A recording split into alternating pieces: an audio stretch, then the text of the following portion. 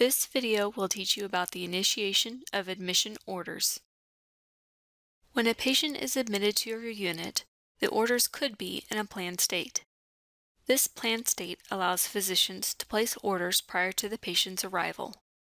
These orders must be initiated when the patient arrives prior to performing any other tasks.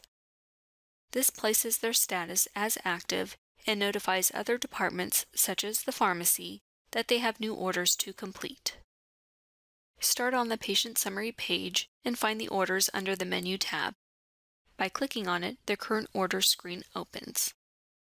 Locate the admit orders on the left of the screen. Note they are in a planned state. This tells you that they must be initiated. By clicking on the order on the left side of the screen, the list of planned orders is viewable on the right. Once reviewed, scroll to the bottom of the orders to look at the communication orders, as these are often missed because they don't show up as a task. Initiate these orders by clicking on the Initiate button. Once initiated, the ordering physician information opens. When ordered by a physician, enter in the physician name, communication type, and then choose Initiate Plan Conditional.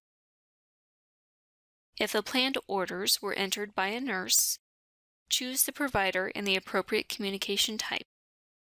Choose OK to close the window. To complete the initiation process, choose the Orders for Signature button and then choose Sign. Next, choose Refresh. Note that the orders are now in an active state. This completes the initiation of admission orders video.